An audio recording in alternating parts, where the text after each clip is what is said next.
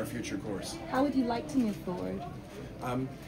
It's not up for me ultimately. I'm here to implement the policies of our president.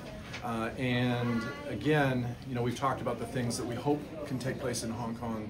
A relaxation of this constant emphasis on national security at the expense of freedom of speech, freedom of expression, freedom of assembly. It's very interesting.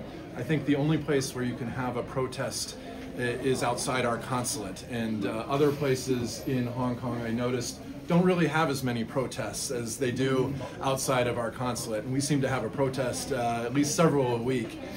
So those are things that we hope can happen, and we can get to a better place with the Hong Kong government, because our interactions with the Hong Kong government, while they've improved recently, they still remain very limited. And so we want to encourage more communication at the official level. I do hope more U.S. leaders will visit here in Hong Kong. Perhaps after the election that may happen. And so, we do encourage that kind of engagement, between the Hong Kong government and the U.S. and also the vice versa, U.S. leaders coming here.